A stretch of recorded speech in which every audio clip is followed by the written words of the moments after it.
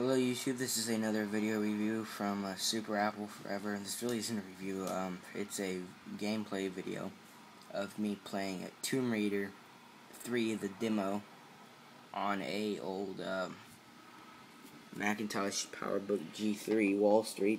There you can see the old Apple. Really looks good on this old LCD screen. Sorry about the reflection right there, it really doesn't look as bright on as when I'm looking at it as it does on camera, so let me turn it on. Okay, so let's play the game. I'm probably not going to be able to play this very well because I am doing it with one hand, so it may not look so good. It runs fairly well on here. It doesn't look the best, but it runs pretty good. If you get like maybe a newer PowerBook that you really couldn't do much with, if you upgraded it to Mac OS 10 and just left Mac OS 9 on it, you could probably get a little bit better performance.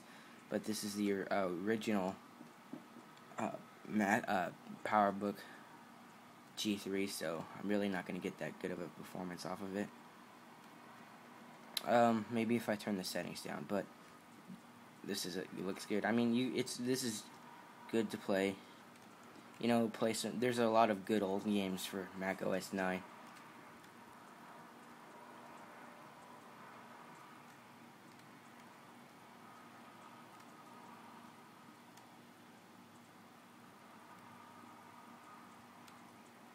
I don't know what this is gonna do.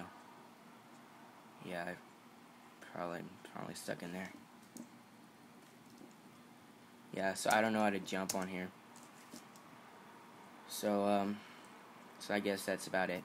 So this is just a quick video of me playing Tomb Raider on a old PowerBook G3 Wallstert with a 300 MHz processor.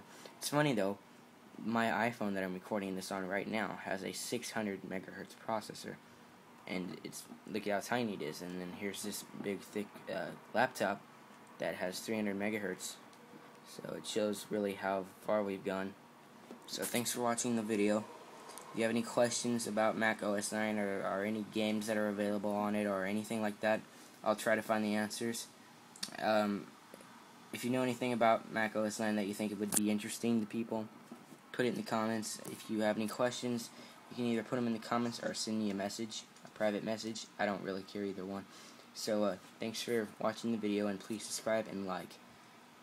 Thank you.